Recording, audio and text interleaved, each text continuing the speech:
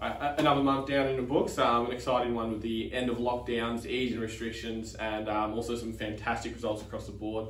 I won't go into too far, but obviously both rental teams put up some huge numbers, and a big shout out to the sales teams, Russell and Alex and both officers, for some fantastic results. I'll quickly just demo on the screen. If anyone hadn't seen Pulse Rate lately, there has been a new update. Both for individuals and for agents, where you can see personal bests. And as you can see up here, you can see Cranbourne hitting the personal best for GCI unconditional in a month ever, and sales volume in a month. And also if you flick over to Cheltenham, you can see all three records hit there with the sales, the commission, and the sales value as well. So just some outstanding results. So well done to Russell and Alex and the two teams. Awesome news.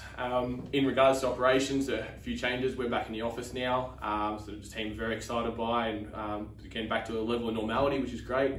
Some team changes with Belle unfortunately leaving the Cheltenham team, and her replacement Julie is starting on Monday, which is exciting, and I know she's very excited to join the team and get amongst it. So yeah, make sure we all say hello and welcome her. And the other changes coming up, obviously next year, if you haven't heard, Eden and Sean will both be on maternity leave, which will be some big changes within the team. They've been long stalwarts, but I'm sure they won't be gone for too long, and it'll be exciting and a new team for 2022, that's for sure.